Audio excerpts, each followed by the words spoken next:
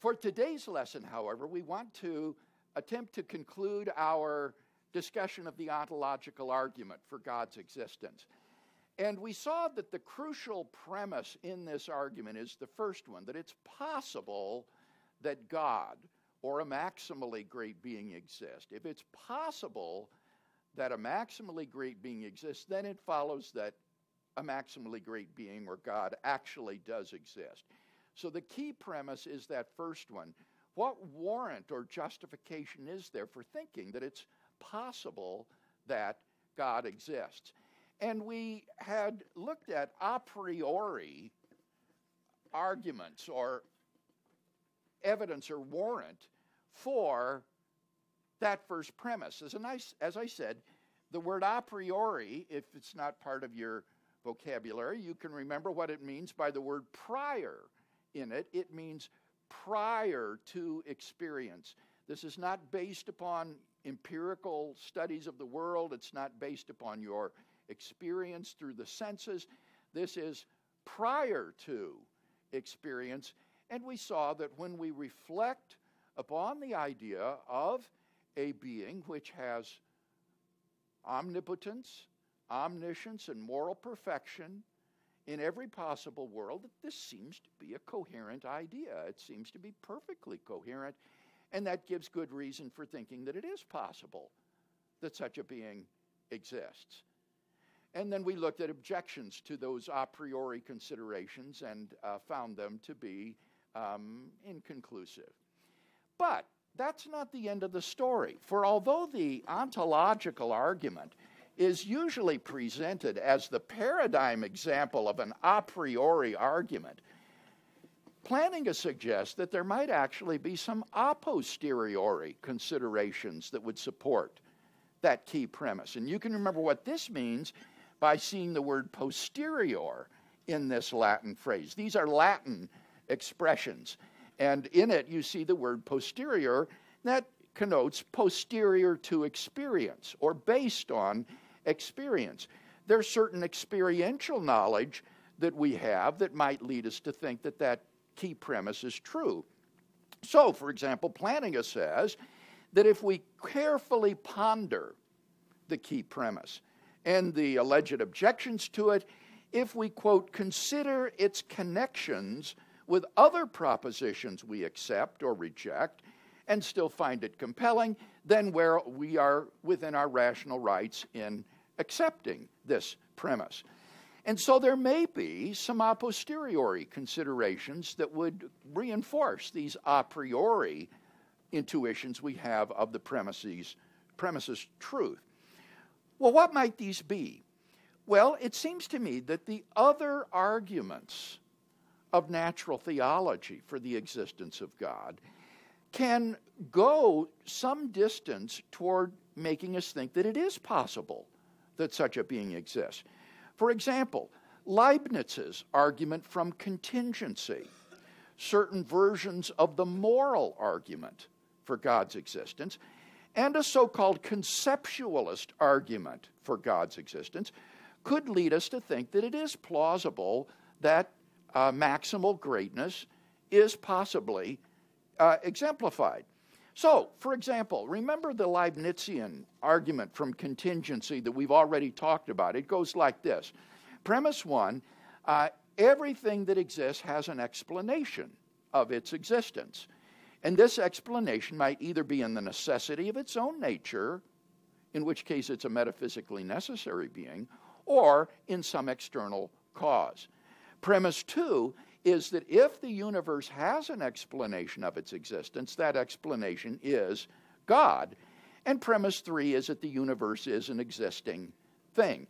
And from these three premises, it follows logically that therefore the explanation of the existence of the universe is God, who is a being that exists by a necessity of his own nature.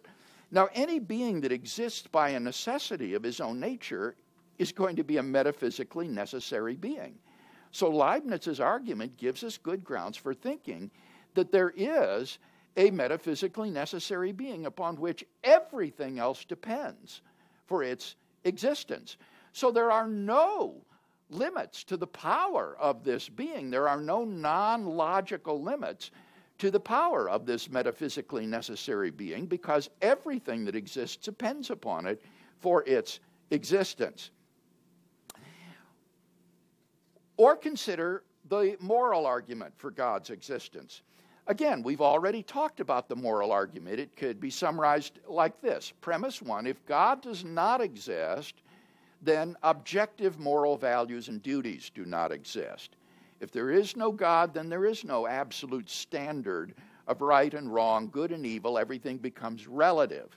So if God does not exist, objective moral values do not exist. Premise 2, objective moral values and duties do exist. Certain things are really right or really wrong. Certain things are really good or really evil, from which it follows 3, therefore God exists.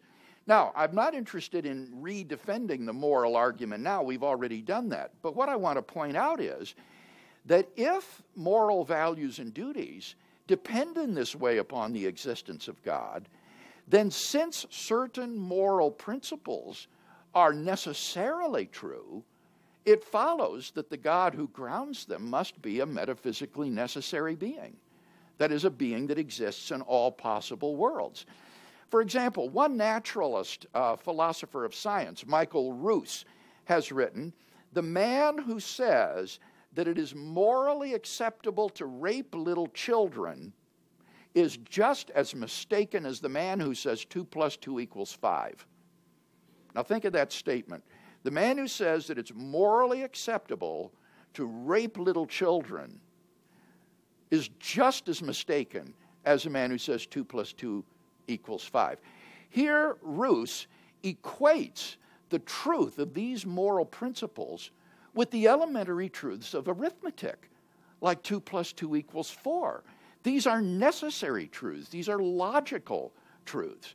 And therefore, these moral principles, to be grounded in God, require that God be a metaphysically necessary being who exemplifies these moral values necessarily.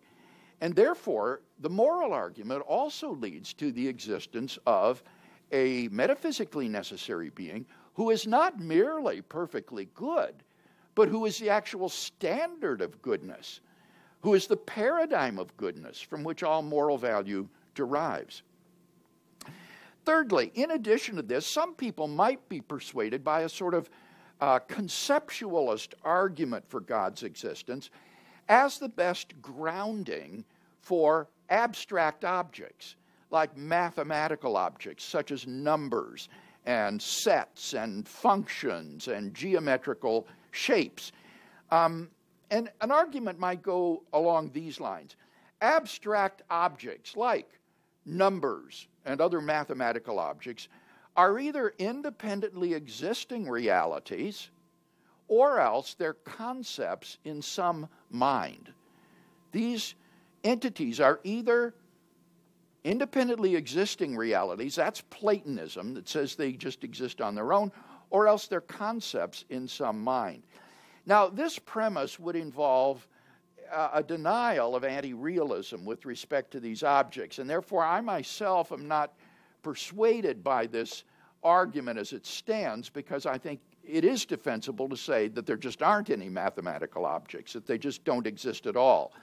But if you are a realist about them, then it would seem that you would think they're either independently existing objects, abstract entities of some sort, or else they're concepts in a mind. Premise 2 would then say abstract objects are not independently existing realities. Abstract objects are not independently existing realities. And this would involve rejecting Platonism about these abstract objects. And you would probably do so on the grounds of their causal isolation. If these objects exist, they don't exist in space and time. They have absolutely no causal influence upon the world, and therefore they are irrelevant. How could we know anything about them any more than I have knowledge of some distant village in Nepal in the Himalayas. And why would they be applicable to the physical world? Why would they be so useful in science if they're causally isolated from the world? And so it would be plausible to think that abstract objects are not independently existing realities. Premise 3 would then say, if abstract objects are concepts in some mind, then an omniscient, metaphysically necessary being exists. If abstract objects, or mathematical entities, rather, are concepts in a mind, they can't be concepts in some human mind because there are too many of them to be thought about by any finite mind. And they would be necessary in their existence. If 2 and 4 exist, they don't happen to just exist in the actual world. 2 plus 2 equals 4 is a necessary truth. And so 2 and 4 would exist in every possible world. And therefore, if these mathematical entities exist in some mind as the concepts of that mind, it must be an infinite, metaphysically necessary person who grounds these abstract objects. And thus you're brought to the conclusion of the existence of an omniscient, metaphysically necessary mind as the foundation of abstract objects. Now look at what these 3 arguments give us. Each one of us gives us a metaphysically necessary being, a being that exists in every possible world. The Leibnizian argument, the moral argument, the conceptualist argument, all yield a metaphysically necessary being. The Leibnizian argument gives you a being which is the source of all reality outside itself, and therefore plausibly all-powerful. It has no non-logical limits on its power. The moral argument gives you a being which is morally perfect. And the conceptualist argument gives you an omniscient being which grounds these mathematical truths. In other words, you've got here the elements that make up maximal greatness, don't you? You've got metaphysical necessity, omnipotence, moral perfection, and omniscience. So these other arguments of natural theology can provide support for the idea that it is possible that a maximally excellent, or maximally great, rather, being exists. And I think here as well, considerations of simplicity also come into play. For example, it's simpler, isn't it, to postulate one metaphysically necessary, infinite, omniscient, morally perfect being than to think that there are 3 separate beings that have these properties, that there are 3 metaphysically necessary beings, one of which is omniscient, one is morally perfect, and one is omnipotent and the source of all reality. It is simpler to say that all of these arguments are leading to the one metaphysically necessary being who is omnipotent, omniscient, and morally perfect.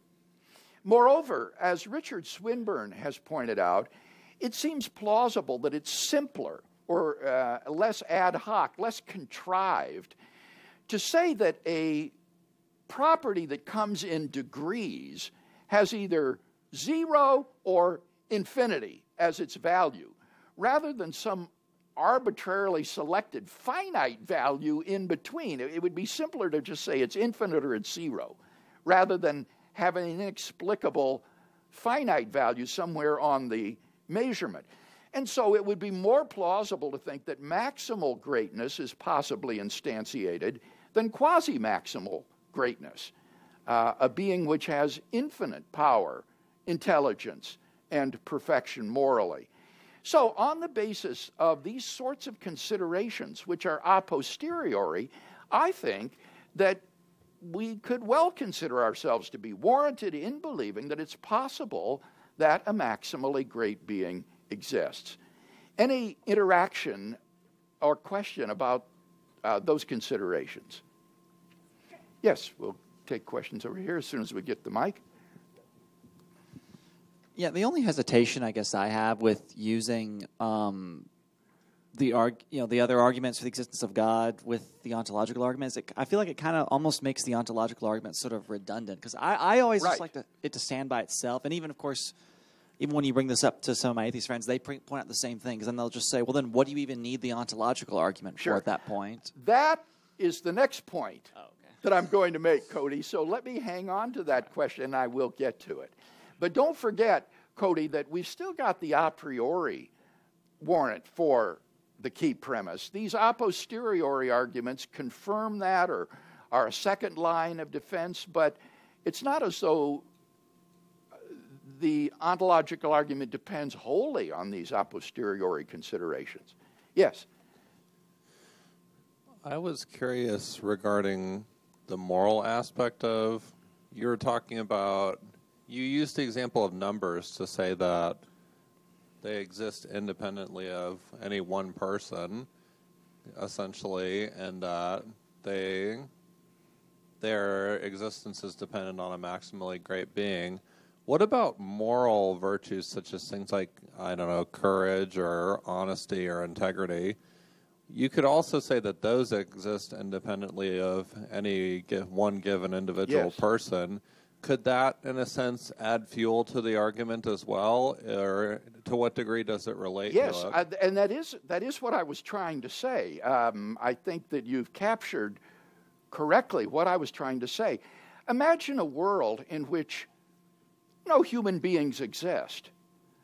The moral principle, it is wrong to torture a child for fun, would still be true in such a world. That principle doesn't depend for its truth upon any actual children that exist. Or imagine a world in which there are actual children, but none are actually tortured. That moral principle would still be true in that world, that it's wrong to torture a child for fun. So plausibly, as you say, these moral principles are true, independent of whether any people exist or these actions actually occur, and therefore they need a grounding that will be metaphysically necessary, that will exist in every possible world. Good morning, Dr. Craig. Morning. When you said it was a metaphysically necessary being is simpler, yes, than any other explanation, or is less ad hoc, I think you said, than any other explanation. What about people who posit physical explanations for the universe, like multiverse hypothesis or whatever? Are those things, and they sometimes would consider those more simpler than, say, a metaphysical, than going to the metaphysical, staying in the physical, and that would be more simple. What you're doing there is recurring to those arguments again, and I'd rather not go back and rehearse those arguments once again. Look at our discussion there, where I interact with multiverse hypotheses as a possible explanation of the origin of the universe. What I simply want to do here is say, let's suppose that you are convinced that these arguments are good. We've already defended them, and suppose you agree with me that these three, or that at least two of the three, are good arguments. Would these lend a posteriori support to the ontological argument? And that's all I'm saying here. Now, again, it would take us too far afield to go back and rehearse the arguments once more. Look at the discussion of those. What I want to draw out here is the remarkable coalescence, I think, of the conclusions of these arguments with the key premise in the ontological argument. All right, now the question which arises at this point is the one that I think Cody has broached. Doesn't the ontological argument now become question-begging? Now, what does it mean for an argument to be question-begging? Well, what it means is that your only reason for accepting a premise in the argument is that you already believe in the conclusion. So you accept the premise because you already believe the conclusion is true. And so you're begging the question, or you're arguing in a circle. Let me give an example. Consider this as an argument for God's existence. Either God exists or the moon is made of green cheese. The moon is not made of green cheese. therefore God exists. Now, that is a sound argument for God's existence. Both of its premises are true. Since God does exist, it's true that either God exists or the moon is made of green cheese. In order for that disjunction to be true, one of the disjuncts needs to be true.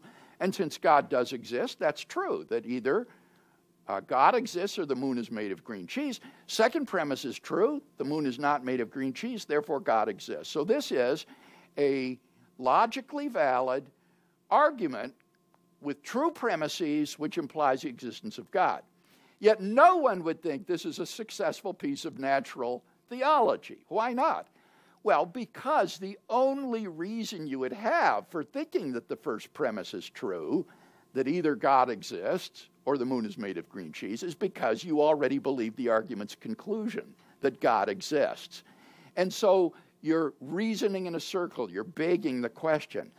And the question now is, well, if the reason that you think it's possible that a maximally great being exists is because you believe that a maximally great being does exist, well then aren't you similarly begging the question? If on the basis of the Leibnizian moral and conceptualist arguments for God's existence, you come to believe that a maximally great being exists, then of course it's possible that he exists. You've proven that he already does. So doesn't the ontological argument then become question-begging or redundant, as Cody says? Well, I think that this misgiving may result from thinking of the project of natural theology in too linear a fashion. We shouldn't think of the arguments of natural theology as being like links in a chain,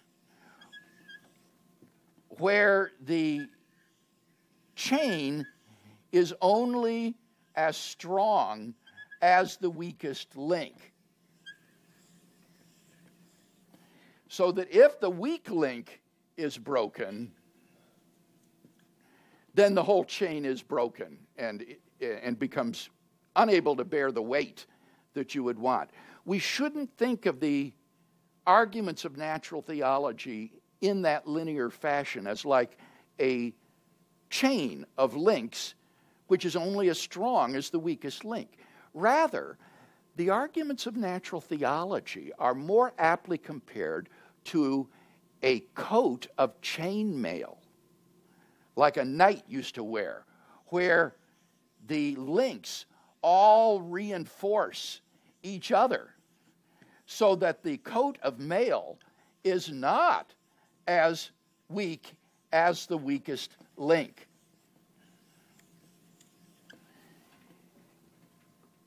And in a case like that, the ontological argument can play, I think, an important role in a cumulative case for the existence of God, in which a whole host of independent factors lead us to the overall conclusion, therefore God exists.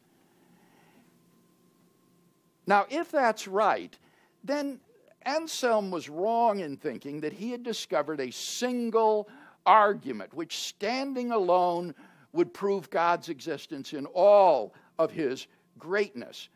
I don't think the ontological argument would succeed in that way. But it does seem to me that the ontological argument does have a role to play as one of the links in the coat of mail, one of the arguments in a cumulative case for God's existence, so that the arguments taken together show that God, a maximally great being, does in fact exist. Any comments about that way of understanding the ontological argument so as to appreciate its role and its value?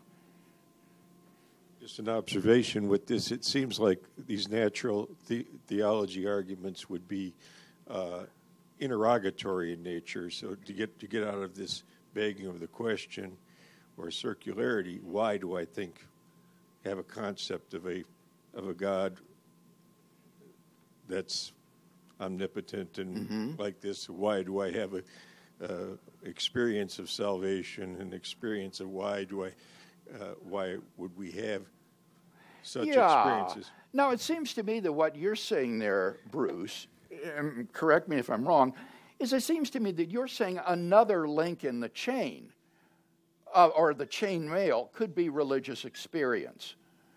And religious experience might be one of the links in this code of chain mail leading to the conclusion that God exists. And I think that would be certainly justifiable. But there are many other arguments for God's existence that we haven't surveyed in this class.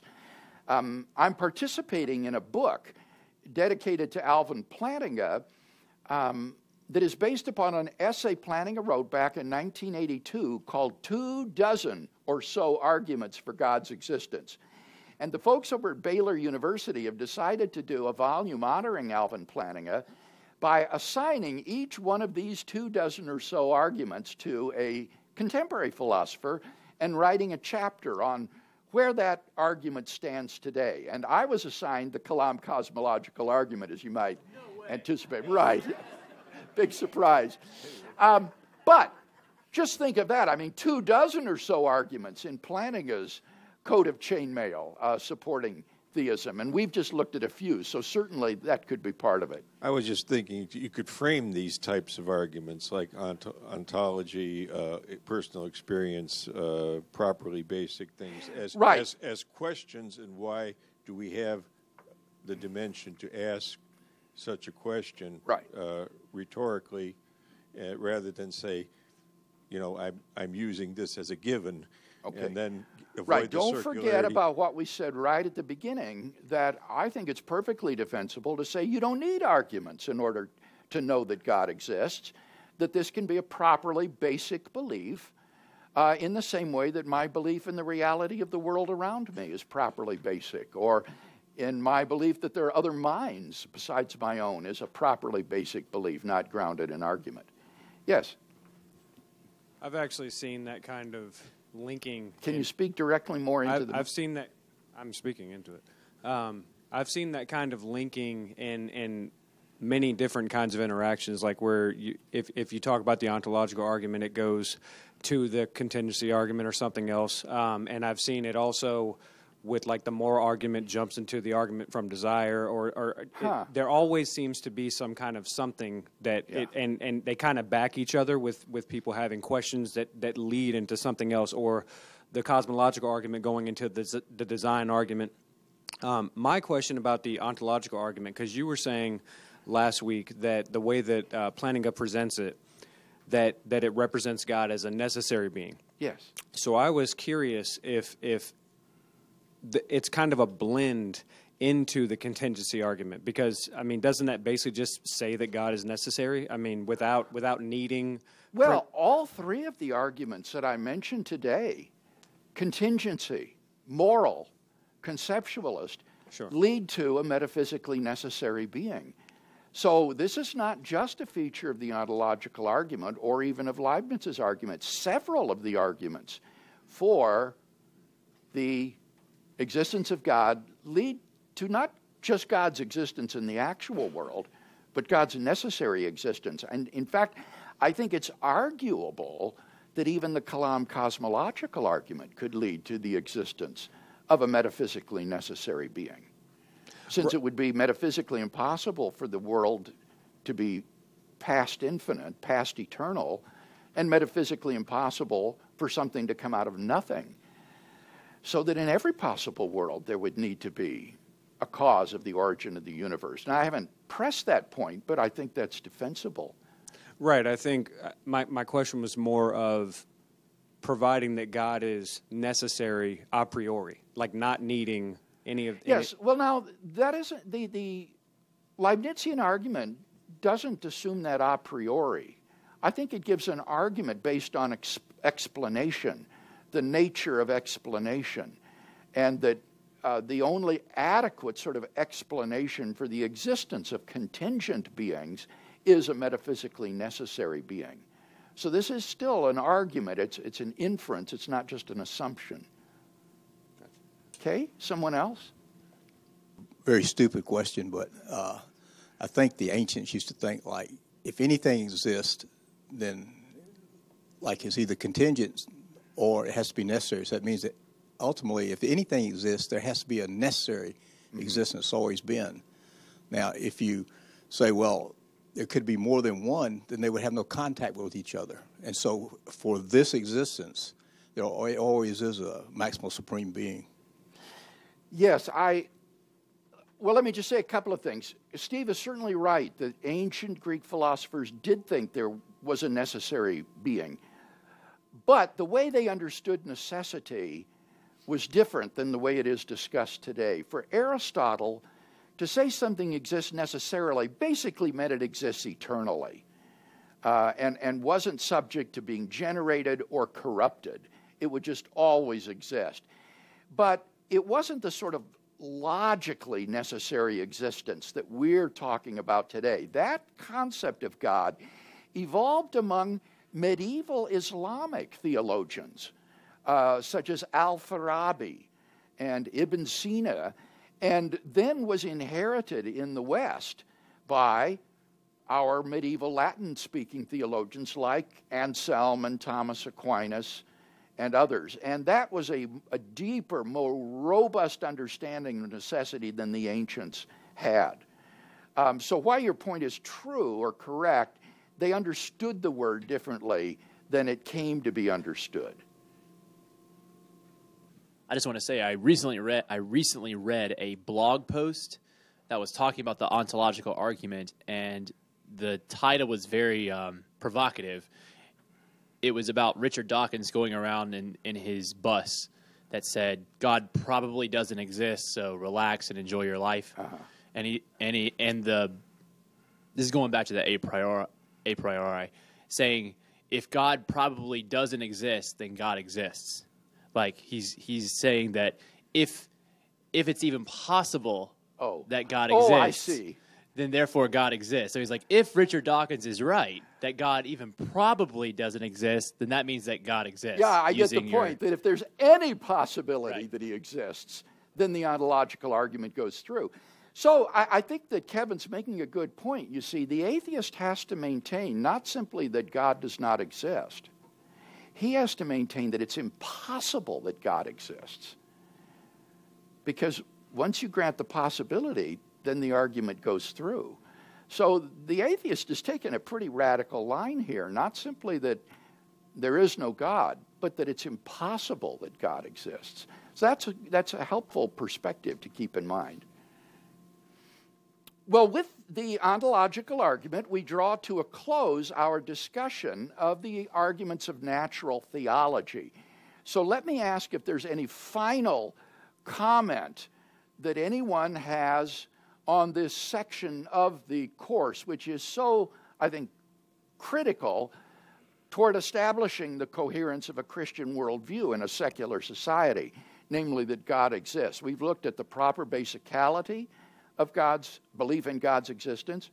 We've looked at the contingency argument, the cosmological argument, the fine-tuning argument, the moral argument, and the ontological argument for God's existence. And these give us not simply the existence of a vaguely characterized being that could be the flying spaghetti monster. These give us a being replete with certain specific attributes like moral perfection, omnipotence, omniscience, metaphysical necessity, and so forth. Any final question on these arguments of natural theology? Do you know of any prominent non-theist philosophers of religion who accept that if God even possibly exists, he must exist? Yeah, I do. One of the most famous proponents of the ontological argument is the great, even legendary mathematician Kurt Gödel, who developed Gödel's theorem that you may have heard of. Gödel wrote an essay defending the ontological argument. And there was a gentleman at the University of Birmingham in England, when I was doing my doctoral thesis on the cosmological argument for God's existence, one of my fellow grad students, Ken Surin, was doing his thesis on the ontological argument. And he told me that there was a man in the department of philosophy at the University of Birmingham who believed the ontological argument proved God's existence. And I said, well, is he a theist then? And he said, well, not really. He says he just thinks that as an argument, this is a sound argument. Whether it has any religious significance is immaterial to him. So there might have been a psychological element in that case. I couldn't judge. But what I am saying is that there have been philosophers who think that the argument is sound but may not find religious significance in it.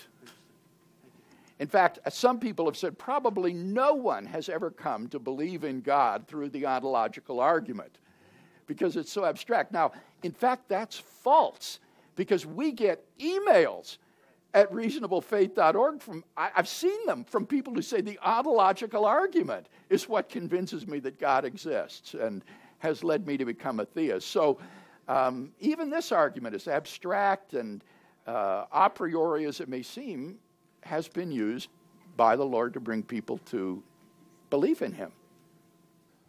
Bill, you said at the beginning of this section of your class, and I think you repeated earlier today, that argumentation is not necessary. Yes. That I think you're talking that you can rely on the internal witness of the Holy Spirit. Yes. Like that you can have this private, inaccessible to other people experience. Yes. And believe God exists on that basis. God is properly basic.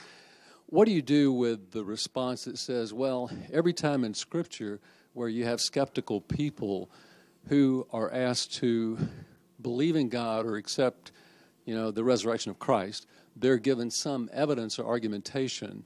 I mean, one case is Old Testament, 1 Kings, where Elijah demonstrated the power of God, yes. And the people were skeptical. It says at the beginning of his test that the people were hesitating between two opinions. Yeah. And after he called down fire, then they believed. And this is the contest with the prophets of Baal, right? That's right. That's right. And then one other example in Acts 17 at Mars Hill, where Paul, confronts people who are skeptics, and at one point he says, I give you proof that this unknown God that you're searching for exists because he raised Jesus from the dead. So he gave them evidence. So what's your response to that? Yes.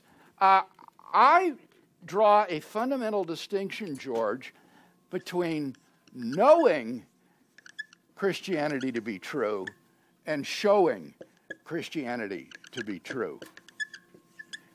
We can know that Christianity is true in a properly basic way through the inner witness of the Holy Spirit. But when it comes to showing skeptics that our faith is true, then we need to give apologetic arguments and evidence. So, Elijah didn't need the fire to come down from heaven to convince him that Yahweh is the true God. He was already convinced. He knew that God exists. But to show the people and demonstrate the imposture of the prophets of Baal, he set up a contest where there would be argument and evidence. So it seems to me that this fundamental distinction is very helpful in showing the proper role for both of these, both proper basicality, but then also showing the use of apologetics. And that's the way I would understand it. Now, the arguments of natural theology for God's existence are only, in one sense, one side of the coin, because we also would need to consider what are the arguments on the other side against the existence of God.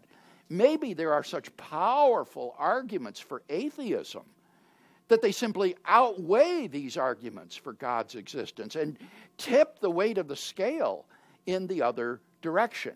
So what we want to now take up, beginning next week, would be arguments for atheism, and especially the problem of suffering and evil in the world. If there is an omnipotent, all-loving God, then isn't that incompatible or improbable with the truly horrendous and innocent suffering in the world? How are we going to deal with that problem? That will be the question then that we'll take up next time. All right, let's bring our class to a close with a benediction. And now may the God who is the source of all being, who is limitless in his power, infinite in his intelligence, equip you with everything good and strengthen you so that we may live lives pleasing to him and useful in his service through Jesus Christ our Lord.